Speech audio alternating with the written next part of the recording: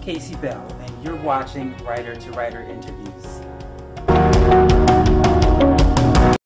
Welcome to another episode of Writer to Writer Interviews. I'm Casey Bell, your host, and today's episode we feature Kenneth Ward, the author of I Will Be Accountable and Responsible, a great book, self-help book for those out there who are learning how to be accountable and responsible. Let's get into the conversation about his journey on publishing his first book. So, what was the inspiration for this book? The inspiration for this book, I Will Be Accountable and Responsible, well, basically it was an all-boys speaking engagement where actually I didn't get a chance to speak, which is, and the theme was accountability and responsibility. And so what happened was I wasn't able to speak, and that night I went home, I was feeling a little down, a little depressed, but I just I kicked it back up and I said, no, I'm not gonna let that I'm not gonna let that stop me. And so what happened was I went home and I created a t-shirt, which I'm wearing right now, which says, give a brother a hand, I will be accountable and responsible. And it just outlines all the areas of the book. So then after that, a few days later, God just gave me the inspiration, like, okay, well, why don't you take the areas of the book and develop it into a book? Let me take the areas of the t-shirt and develop it into a book. And also the desire to just uplift, inspire individuals to reach their success. I was just like, okay, and then the book just came about. So how have you used the messages in this book during the quarantine? That I thought was a very good question. And basically, during this quarantine, right, how have I used the messages in this book? Well, we all know we witnessed the lynching of George Floyd, excuse me. And actually, I had a friend that lived close nearby. And he also purchased the book a while back. And after the lynching, he more or less came to my house. He only lived a few doors down. And actually, he's a substitute teacher. So he came to me just really just infuriated, just upset, and he was just hurt. And so during our conversation, no, because he was ready to go over there. He was ready to go and take a flight to go over to Minnesota and actually commit some stuff, just do some stuff against some cops. I mean, he was just really infuriated and he really wanted to go over there. So the first chapter is I will be accountable and responsible for my seed. And I kind of reminded him that, you know, if he went over there and something happened to him, that would be a good chance that he would endanger his seed. Of course, he don't have any kids yet, but that's the same thing with George Floyd, because when they actually lynched him and they killed him, they didn't actually just kill George Floyd. They killed all the seeds that would come from out of him. So I reminded him of that, and that was the first chapter in the book. Chapter 2 is I will be accountable and responsible for my potential and creativity. And he's a very smart individual, and he's very good with the young kids as well in the schools. And he created a program to actually help the youth and all of those things. And actually a vice principal put him in charge of a program as well. So I said, listen, also, man, don't forget, I'm sure that you can reach others and make a difference another way than going out there and just, you know, not really having a plan and just doing anything that could just cause yourself harm. The third chapter, I will be accountable and responsible for how and what I think. That was key because his thinking was not more or less according to his true character at the time. He was just more or less looking to react. And so, you know, I kind of talked him into, hey, listen, just to kind of calm down his thinking. And that's another way how I use the book.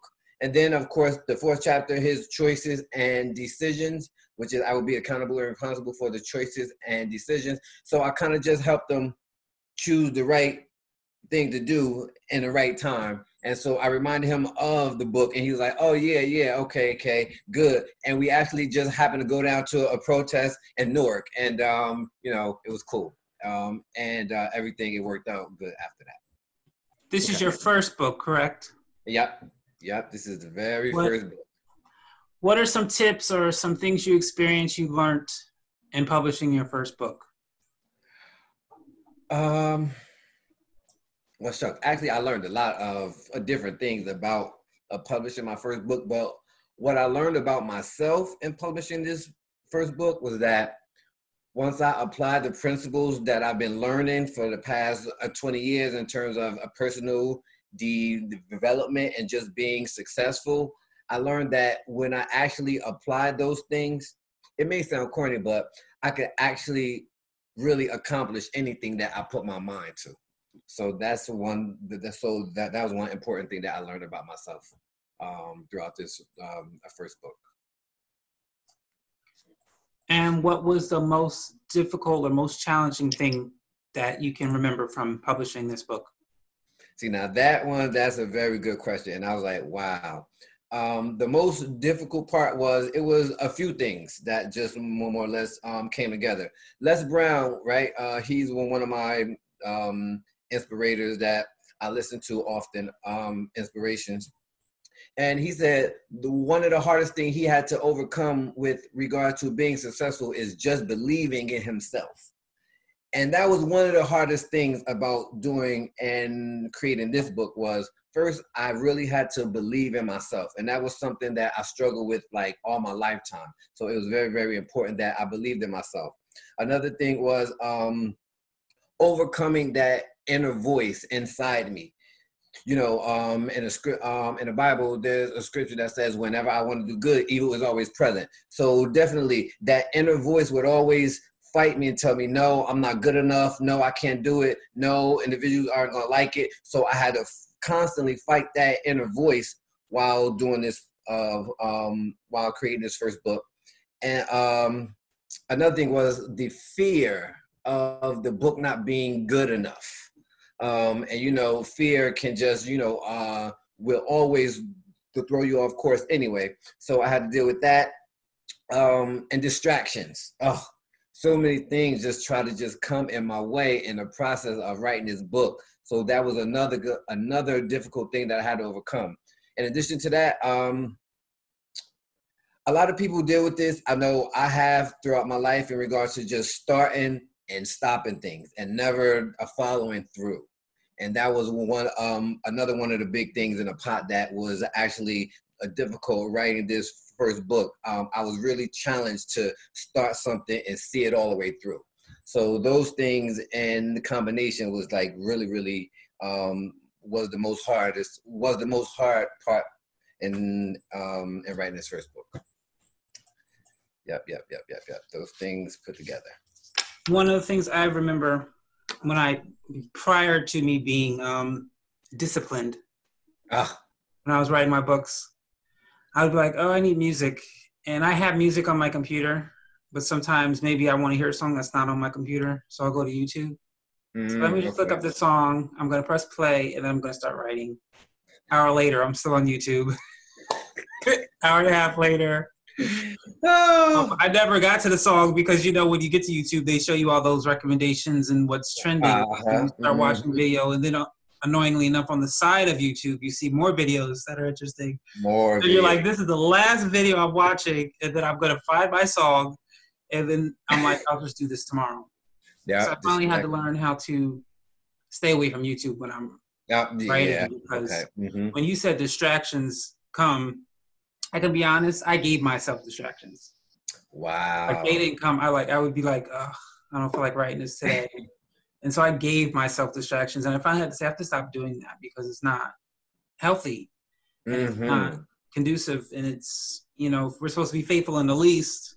Exactly. Something as simple as giving yourself a distraction so you don't finish the work you know you're supposed to be doing is not good. So I had to finally learn how to, when I sit down at this computer to write, that's all I'm doing. Okay. And even sometimes I won't even turn music on because even if I turn music on, I'm like, okay, what do I want to listen to? And I have like a whole bunch of lists, and then I think I want to listen to that. So it's I have to learn how to stop giving myself distractions so I can just write and finish it. Okay. Yep. But I have a quick question for you, right? Why do you think you gave yourself those distractions? I'll say two reasons. The first reason is the process of the story, coming up with stories is fun for me. Oh, okay. But the process of typing it out is not. Ah, okay. And then I guess you could say I'm a little OCD because I usually tell people just write it out and go back and edit it. I don't do that. Oh, wow. I Okay. have to edit it while I'm going. And it has to be proper formatting. And if it's not, I have to go back. And so, and then the second reason Wow. is Ouch.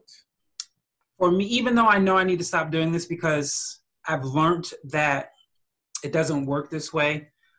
But in my mind, I need to have if beginning, middle, and end before I start writing. Like the whole thing in my mind. Even though I know sometimes if I just start writing, it'll come to me. I still hate writer's block. I like to just, if I take a break, it's because I'm hungry or I need to go to sleep. I don't want to take a break because of writer's block. So if I don't think I have it all, I'll make up excuses as though I can't sit down and write. Okay. But I had to learn, actually recently, I was writing a short film and I knew the ending. But originally it was supposed to be a full-length film, but it was so much stuff that I didn't need. Oh. So I said, I'll just make it short. But then I was like, I don't know how to get to the end. So I kept procrastinating to sit down and do it. And the Holy Spirit was like, just write it backwards. You know the ending, write the ending and take it from there. Wow. And that's what I did. I wrote it. I started from the ending and and that's the second time you told me to do that. And you think by now I would just do that? Yeah. But I'm stubborn in the sense that I want to do beginning, middle, and end. But I wrote the end and then the rest. Then I wrote like another part. And then, because sometimes I'll say something while I'm writing, but I didn't actually say what was said. So now I have to go back and write that scene. Oh, so wow. Okay. It really does write itself. But I have to learn how to just, what's the word? Force myself, discipline myself to just sit down and write it, regardless of the fact that I don't like formatting and I don't like typing it out. And I did buy a while ago, I think it was called Dragon. It's a software where you put ear thingies on and you speak into the computer and it types it out for you. Really? How does that work? I want one of those. I didn't like it. No? No. Wow. I mean, you would, because you basically have to, today I went to the park. Like you can't just flow it out. Oh, okay. And for me, when I'm in my mind, when I'm thinking of it, it flows out and it doesn't do it quickly. Yeah, and that makes sense. It's just, and it doesn't really format it for you either. So you got to go back and format it anyways. It just types out the words for you. So it was okay, but I couldn't get with it. Exactly. Okay. I said, I guess I'm going to have to type this stuff out myself. But the old-fashioned way, right? Yeah, I'm more disciplined now than when I began, which is good. Yeah, oh my goodness. You just have such a body of work on your website. I was just like, oh my goodness. The conversation is getting really great, but don't you dare go away because we have more for you. I Will Be Accountable and Responsible is an informative, personal development book on how to tap into one's gifting, talents, and purpose to attain unshakable character and to sustain higher levels of maturity and success. Available today at accountableandresponsible.com.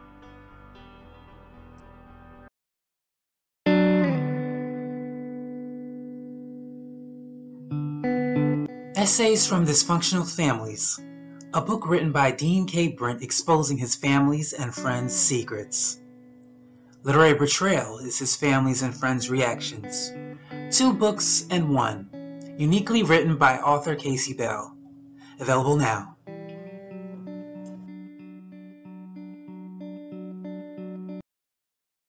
We are back with more conversation with author Kenneth Ward. Let's continue this great conversation. Right, real quick, right? If I could ask you a question? Sure. So I see that you wrote so many books, so many plays, Like, I'm just honored to interview you, and it's just like, wow, like, how does he do all these things? So I wanted to know, like, so what inspires you to write books? You know how some people who do it for the fame, to get rich, like what's really your inspiration? Because you have such a body of work. Well, the funny thing is, in school, I didn't do well in English class. So I remember this day, to this day, and I still don't know why he was in my class, because he was much smarter than me, book-wise. But in 8th grade English class, my friend was sitting behind me. And in English class, it was always the same thing. I would learn, I'd like, do my paper, my test, and I'm like, I got an A, and then I get the paper back and it'd be a C. And I'd be like, what did I Wow. do? Like, I did everything you told me to do, and I couldn't get it right. So one day I just said, I said, I'll never get English. And my friend says, then you'll never be a writer. And my response was, I don't care. I don't want to be a writer. And I didn't realize then I was in a way planting a seed, so to speak, because I basically said I'll never write. And that was planting a seed to be a writer, so to speak. If they say never, say never. Okay. So you're so right about that. What happened was, and I only know now because I found my old books, journals I used to keep. So in 2003, I was watching a Lifetime film. Okay. And just said to myself, this is a good film. However, it would be better if such and such happened instead. Gotcha. And I heard Holy Spirit say, you should write this down into a book. And mind you, I already knew by then I'm never going to be a writer, and I can't be a writer because I'm not good at English. So my first thought was, I can't do that. No one back then there was self-publishing, but it wasn't publishing what it was then than it is now. It's so much easier to publish a book today than it was back then. So my thought was, there is not one published company on earth that would pick up my book. So no. And I don't know why, but at some point I said, well, by faith, I'll just start writing it. So I opened my journal and I started writing this book. And I kept getting writer's block. And I kept going back and forth to it. And then 2007 actually was the first year that I published not that book, but another book, The Diary of Stephanie Dane. And that was simply because I wrote that book because it was not my personal experience, but the experiences of the students in my high school.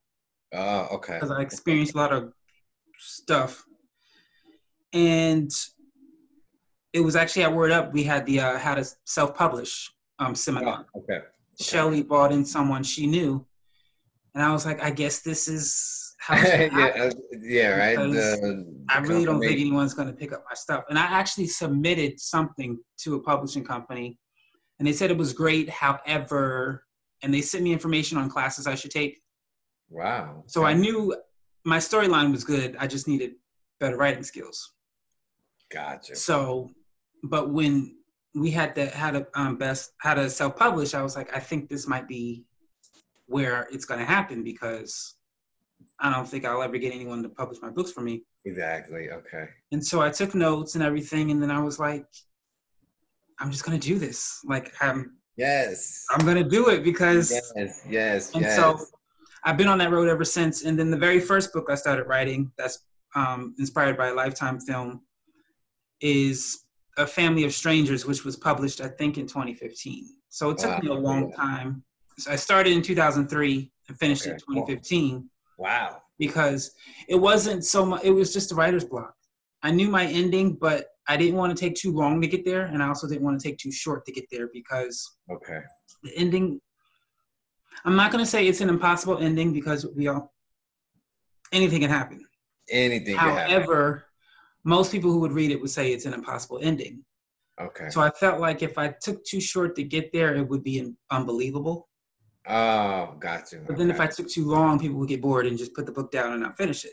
Exactly, right. So and that's, my problem was, how do I get to the ending where it's not too short and it's not too long? Okay. And that was the very first time when the Holy Spirit said, you need to write it backwards. Just write the ending and then go from there. And I did, and that's how I finished it. I think that's such a clever way, which leads me to this next question, right? If I can.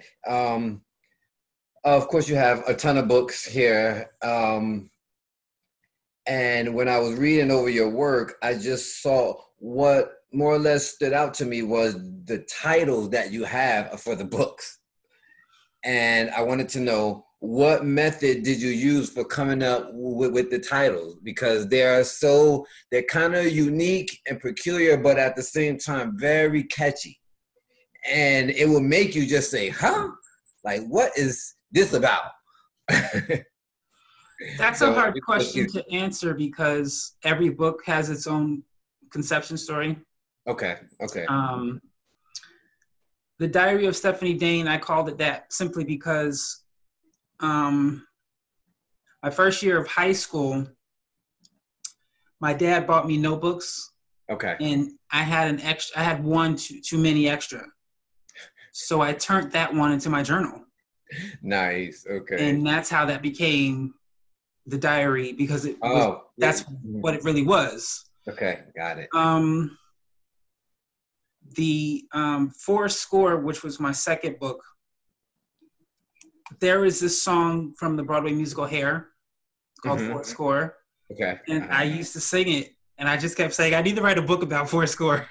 I have no clue what it's going to be about and what, but I need to write a book about Fourscore. And how that book came about was I was going to New York for auditions and kept getting rejected, and I got frustrated. And so I said, I'm gonna write a book about me being a person getting frustrated and something happens to him. And the story comes about where he becomes a part of a boy group, and it's 4 people in a band. So that's how it came up with Fourscore. Wow. Okay. A Family of Strangers, I can't tell you because it would be a spoiler if I told you how I came up with that title. So I can't tell you that. I don't know if you want to know any of other ones. No. Yeah, there is one that I want to know, and I want to know if you could elaborate a little bit too on this one. Wait. Which one is it? It's how did the rainbow break up? Like the day the rainbow broke up. Yeah. And what is that about? I mean, that one is so catchy to me. That was originally a play that I turned into a children's book. So that's about, I think 2015, 2016. I use different emails, and one of the emails I use mail.com. When you log out, immediately they show you the trending news or whatever is happening. Okay. So I logged out, and there was something happened in somebody's school, racist. They got an argument, something. And I just said to myself, why are people so stupid? I said, have you ever seen the rainbow fight over each other about the different colors of the rainbow? They're angry with each other because one thinks one's better than the other. And immediately I went, that's a play. Wow. Okay. That's a play. That's a children's theater play to teach children that you really shouldn't hate each other because of skin color. Because the rest of the nature comes in all different colors, so they're not fighting each other because of that. That is so I wrote the play. And then the only reason why I turned it into a book, because the first children's book I just wrote for my nieces and nephews. I had really no intentions of publishing it for everyone. I believe I got that one, right? But that was I'm Beautiful? Yes. Okay, yeah. And I kind of thought, have that one. I can't just have one children's book. I feel like I got to have more than one. So my second and my third children's book are actually based on plays I wrote.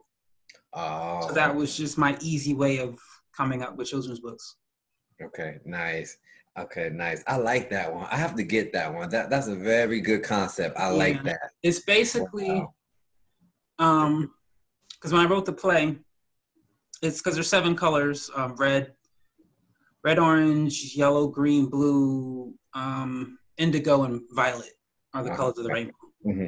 So the 7 of them get into an argument trying to figure out which one is better than the other, which one is more important to the rainbow than the other. And so they break up and they decide to each make their own rainbow. And then the reason why I did this is because the other plays I used to produce, I would always, I would submit them to theater companies and they would reject it, saying you have too many people in your cast. We can't afford that many. Oh, okay. So because there was 7 characters, I said, I have to make each actor play more than one role because no one's going to want to do this because there's too many. So what I did was each actor played a part of nature. So the red, who played the red part of the rainbow, plays the rose, the red rose.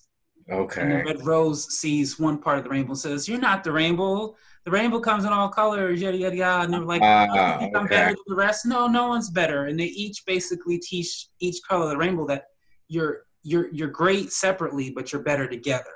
Oh, yes, And yes. once all 7 of them get a visit from some part of nature, and I use plants, insects, and animals. Once each of them gets a visit, they realize their mistake, and then they get together, and then the rainbow gets back together, and they're not fighting anymore. And so that's what it's That basically about. that is a powerful children's story. Wow, wow, wow. It is. Oh, wow, man. That's a powerful children's story. I love it. I love it. I love it. It's definitely a reflection of our country, Yes. where we at right now, and the history of our country for ever since its inception. So that is so profound. So profound. Nice, nice, nice, nice. Okay. Wait, let me see. Oh, okay. Another question. Which is your favorite book out of all of them, and why? I don't know. This might be a hard one. People Maybe. always ask me that, and I always tell them I don't have a favorite, but I do pick one out because of its uniqueness, and that Okay. would be the essays of dysfunctional families, literary fiction. No, literary portrayal. Okay. And what it is, it's basically it's 2 books in one book. Hmm. But how it works is, so the second part of the book, Literary Betrayal, is about an author, best-selling author, who he's struggling, he's trying to get a good job. And so he submits an idea to a book to a publishing company in England, and they accept it. So he travels to England. He gets his book published, and then it becomes a bestseller. The problem with it is the book that he wrote is called Essays of Dysfunctional Families. And what he did was he took all of the secrets from his family and his friends, and he Uh-huh. put it in the book. And even though he changed names and things of that sort, they still knew it was about them, and they felt Uh-huh. like he betrayed them, which is why it's called literary betrayal, that they betrayed him with the book. Hmm. And the inspiration behind this book was I wanted to actually do that. There was a lot of secrets going on, and I wanted to publish it, but I always felt like if anyone read my books and knew about it, they would be angry with me, upset with me. Uh-huh. So Uh-huh. instead, I decided to write literary betrayal of an author who actually did that. And as I was writing it, in my opinion, it was boring because all you heard was his family and his friends yelling at him, "I hate you, I'll never forgive you, how could you do this?" But to me, I'm like, if the reader doesn't get to read what he actually wrote, they're not gonna care. Exactly. Uh-huh. True, So true. the first book within the book is the book he wrote. And then the second book is the reaction of his family and his friends of this book that he wrote. Oh, And so okay. the reason why I say is I pick it out always is because it's the first book, to my knowledge, where you get 2 books in one, and you get a book about a fictional author and this fictional author's book. And it's unique. I don't think anyone's ever done it Mm-hmm. before. And it's also Wow. one I pick out because for me, as the Bible says, confess your sins amongst each other. So Uh-huh. as humans, we're really supposed to not condemn each other, but help each other be Uplifting. healed. Yeah. Uh-huh. Uh-huh. And so this book was really to try to help people and I put some really, how do I say, the first section is 10 essays from 10 people, 5 men, 5 women, and they talk about their dysfunctional family. And Okay. it's really, I exaggerate, I make it as dysfunctional as you can get, because my goal is for people to go, wow, this is horrible. Uh-huh. And then hopefully it gets them comfortable to talk about their own, because hopefully they'll realize Exactly. their own is not Mhm. as bad as that's what's in the book. Okay. But Gotcha. that's why I choose that one. Okay. Wow, that's very interesting. Oh my goodness. I've throughout these a few minutes, I've learned so much. I've learned so much, and I've been um definitely inspired, like okay, I need to really get going and write more. I need to really get going and write more. But I understand too, I'm still in that phase where you know, at what point were you sure of yourself as a writer? Because at this point, I'm still kind of like, you know, still kind of battling the, am I really good enough? Or is this, you know, although I had this a first book, and trust me, everybody who has ever read it, I said, oh my goodness, you know, I love it. It's a good book. I was inspired by it. But, you know, what more or less helped you say, oh, okay, you know what, I'm a writer? Actually got. Wow. I was okay. the thing is, so I forget what year it was, but I had went to, and by this time I was going to New York. I said, forget the acting, I'll just work backstage. And so now I'm applying for jobs off stage and backstage, and I'm not getting anything. And so I remember coming home from an interview of some sort, and I forget something. I knew that I didn't get it of some sort, and I just said, God, why isn't this working? And he said, because you're a writer. I said, that's what you're supposed to be doing. And my response was, did you forget my English grade? And he was like, but that's your problem, is you're trying to write the way they want you to write. You're supposed to be writing the way I created you to write. And that's when I realized that I can understand the spelling and the grammar and all that, but every person, period, whatever job they have, their gift is unique. And we're not supposed to compare each other or compare our gifts to one another because it's unique. You know, even though ducks, penguins, and eagles are all birds, they're still different. And you can't compare them because they don't sound the same, they don't do the same things, they don't live the same, they don't have the same diet, but they're still birds. And so even though we're different, we're still writers, we're still lawyers, we're still this, we're still that, but we're still unique, and we're not supposed to compare ourselves and say, well, this is the way you're supposed to do it. You're not supposed to start it this way, you're not supposed to do that. And I've read an array of books, and they're all different. I've seen things that I was told you weren't supposed to do, and yet they're best-selling books. Me too. I didn't read it, but my book club, I went to a book club session, and before we did the session, two of the girls were talking about, they're thinking about writing a book because they said they read, what did they read? The 50 Shades of Grey. And they said they could not believe of how many typos were in the book and how it passed editing with that many typos. Wow. But yet it became a bestseller. So It's like sometimes we spend so much time with things that don't matter, and yet the books and the authors that become bestsellers are not English teachers or professors or all that. They're just people who had an idea, they wrote it, and boom. And so when he told me, you know, you're supposed to write the way I created you to write, not the way they want you to, that's when I was like, okay, I'm going to do this. And prior to that, I already heard some people say, wow, you're a good writer, you know, you write well. But for me, I was just like, no, I really don't want to do that. And I think what really made me get serious is when I started doing small things just with writing, and I saw success faster than when I was trying to do theater. And it was just like, I guess this is who I am, and this is what I should be doing. And so that's what made me realize I am a writer, was that it was the only thing that I was finding the most success in, as opposed to what I thought I was supposed to be doing. Wow, that's powerful. I have one more that I came up with, the fifth question, which was, after all your work, plays, children books, novels, you definitely have genres. It's rare for me to see one author have genres. That's a accomplishment in itself.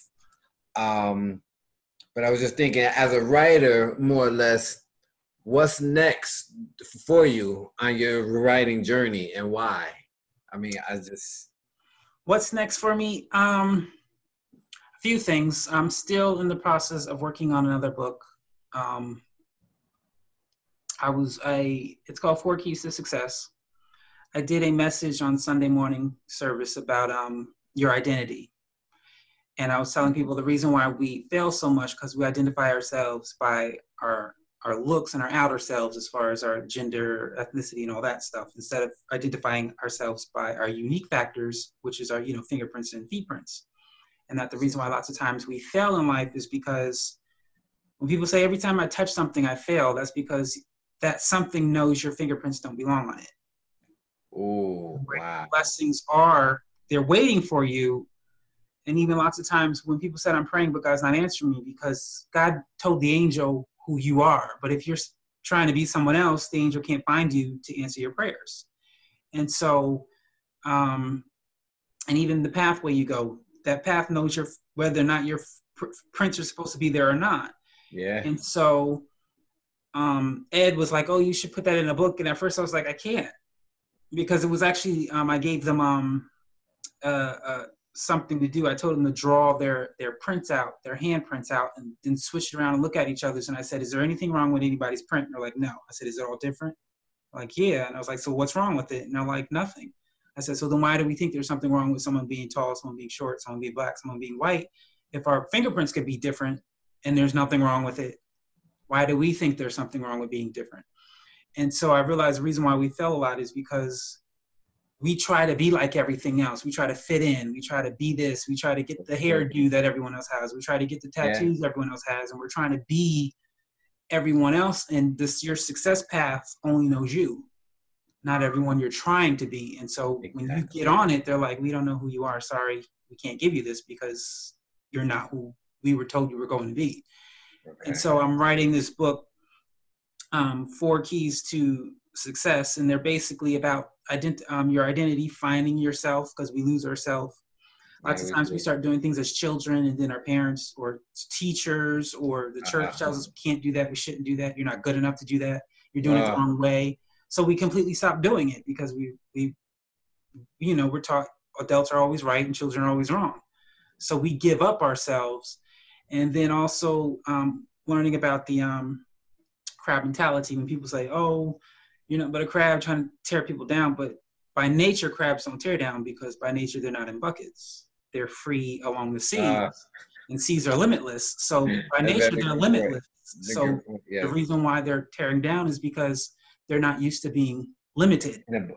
And so because we are created to be limitless, when we put ourselves in buckets or boxes of genders and zodiac signs and all that foolishness, we are now putting ourselves in buckets and we're limited. And when we see someone else who looks like us doing what someone told us we couldn't do, instead of realizing, oh, I need to get out this bucket, we try to tear them down and say, you can't do that. Yes, we do. Yeah. And so I'm writing this book to kind of help people realize you got to be comfortable with being unique, in a sense that you're not trying to change yourself, but in the same breath, you're not trying to change someone else because they don't look like you. And so that's what I'm working on. And then I've already finished a quotes book. I just have to get it copywritten. Okay. That's it. Nice. Okay. Well, shucks, I was thinking more or less where we will see a feature film or sometime soon, or something really huge. Nothing huge, but I am actually working on a short film. Really? Okay. A short film. It's probably 15-20 minutes long. And it's going to be, I'm filming it with Zoom with actors. Oh. But I haven't completed my cast yet. So it's in the works, and that's why I didn't really want to talk about it, because sorry. But I'm not I'm not at the point where I'm waiting on 2 more people to get back to me. Oh, okay. And then we can start the process. But that is something I am working on.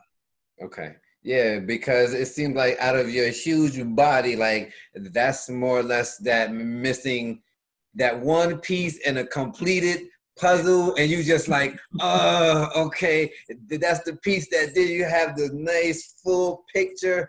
It just sounds like inwardly that I just kind of just felt that might be that piece, judging on everything that you've done. Definitely inspiring. Definitely inspiring. That is all the time we have today on this episode for Writer to Writer Interviews. I am your host, Casey Bell, and I hope to see you again for another episode of Writer to Writer Interviews. See ya.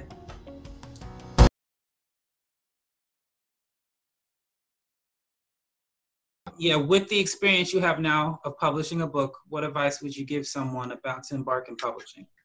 Yeah, that's the well, I wrote a few things. The first thing that I would give them as advice that's about to embark in publishing on a book is to first believe that they can do it. Again, some of us have ideas, but just don't believe enough in ourselves that we can actually go through it and actually be successful in completing it. So the first thing I would say is just that they would need to believe that they can do it. The second thing is I would tell them to just start writing. Just start writing a story. Because already a few people have asked me, and everybody says, oh, well, you know what? I'm going to write a book about my life. I'm going to write about a book about this or that. But they never start. So I'm just like, okay, if you never start, you will never complete it. So I would just tell them, start writing. Just start writing. It doesn't have to be in order. You don't have to know where you're going to end up yet. Just start writing. The next thing I would think is don't stop working on the project, because I know somewhere in there, especially if it's their first book, they're gonna, that voice in the inner, that inner voice is gonna say no, it may not be good enough, or some distractions will come. Life just happens, and we will easily go and put it off to the side. So I would say don't stop working on that project. And another thing, more or less the last thing, is for them to take their time and understand that it's a process, and it's gonna come in and it's gonna come in different phases. Like for instance, a phase one for me was I had to type it all out. So it was this, the paper. Then more or less, I really wasn't getting enough out of just typing it. It wasn't like a visual enough that, okay, that I was gonna be an author. And so then I just put a draft together, and this was a first draft. I mean, it didn't have everything in it, but after I did this, it really kick-started me, because I said, aha, I can really do it now. Oh, wow, I can really be an author. So then I did this, and then it more or less went to this, where then I had the final product, to where I actually went and I paid the publishing a company like to do it right and everything. So I would definitely give the advice that so for the individuals to take their time, understand it's a process, and just to keep at it and don't quit, which is the same thing that I had to do. Don't quit, keep at it. Which publishing company did you use? I used Elite Publishing. Yeah. What is, so far, what is your opinions on their services? Elite, I think they're okay. Actually, I think they're pretty good. But they're more or less like cookie cutter. I gave them some insight on how I wanted the book to be, like in the inside, and they more or less just gave me like a cookie cutter, a format that they had already had, and I wanted them to go a little bit more in depth in regards to make the inside a little bit more alive. Mm-hmm. And so if I go with them again, that's one of the main aspects that I'm gonna get down for the company to abide by. Like, hey, listen, I'm not gonna pay unless we agree and you actually give me what I really, really need, which is I need to inside a little bit more lively, not just the words and just everything like cookie cutter. But other than that. And when they do publishing, did they do marketing and advertising and all that for you too? No. No? No. Okay. So actually, I still need to do more research and find different companies. Of course, I just went with the first thing that I felt was professional, and more or less, their advertisement was what caught my eye. Like the books that they've done, it looked really professional. It looked really, really good. And they said that they did a few big the writer's work that was on TV and everything else like that. So that was one of the main things that that actually caught my eye. Did you only make one shirt, or is there a place people can buy those shirts? No, yeah, actually, there's a place where you can get these shirts and my book, which is my website, which is www.accountable, the letter N, responsible.com. So it's accountableinresponsible.com. So there on my website, you can get the book, t-shirts. Actually, the t-shirt is a process as well, because I have this one, which has the handprint. I copywritten that one. And also I kind of evolved to have a different t-shirt. It says the same thing on it, but it more or less parallels with the cover of the book. So I don't know if, but you can see, but this one, it has like a clock symbol, and it has like all the same information because of the time symbol here. Okay, I see. Yeah, so just more or less, and you can also get the, both of those on the website too. So, yep. So I'm learning. Everything is a process. Everything is a process. Everything is a process. I'm learning.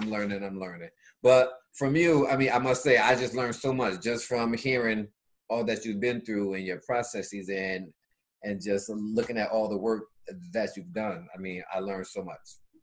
Always learning. Always learning. Yes. Well, yeah, I'm always learning too. Always learning. You have to. Yep.